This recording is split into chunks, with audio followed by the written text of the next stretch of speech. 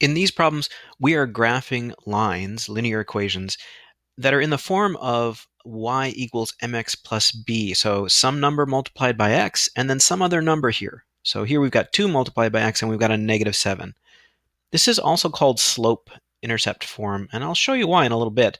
I'm going to show you 2 different ways to go about graphing lines like this.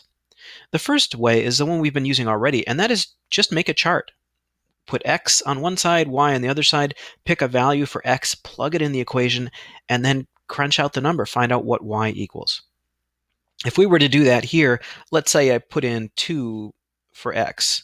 It would be 2 times 2, that would be 4, and then 4 minus 7 would be negative 3. All right, and let's put in another value here. Let's put in 4. So 2 times 4 is 8, minus 7 is a positive 1. And let's just do one more. So 2 times 5 is 10, minus 7 would be 3. So now we've got 3 points. We can really double check our work here. Let's plot these. 2 on the x is negative 3 on the y.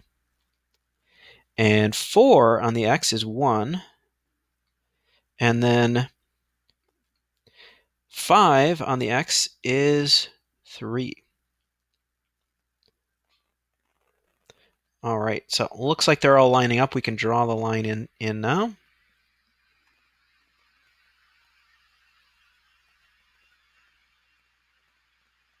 All right, so there is our line, y equals 2x minus 7. I just chose some values for x, and I did the math here. I multiplied them by 2, and I subtracted 7 to find the y. So that's one way to handle these. There is another way, and you might think of it as a shortcut.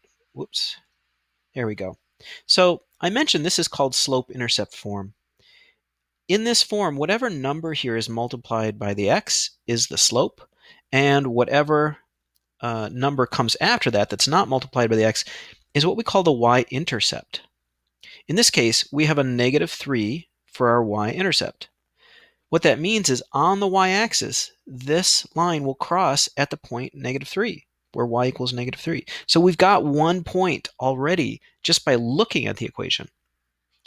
And then you can get another point or 2 just by applying the slope. And for this, we have to understand what slope is.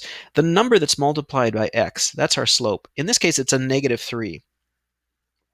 And what we want to do is think of slope as a fraction of the vertical change over the horizontal change, or the rise over the run. But negative 3 is not a fraction. Well, luckily for us, we can write any number as a fraction by just putting it over 1. So this is negative 3 over 1. So this is our rise here, and this is our run. What rise means is how many spaces it goes up, and what run means is how many spaces it goes over to the right.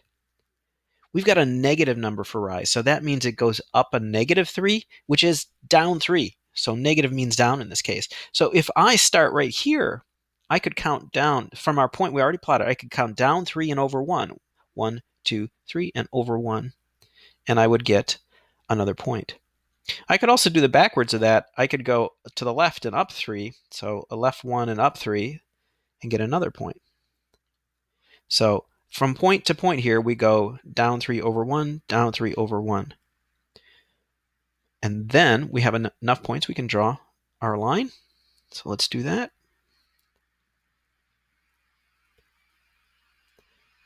And there is our line.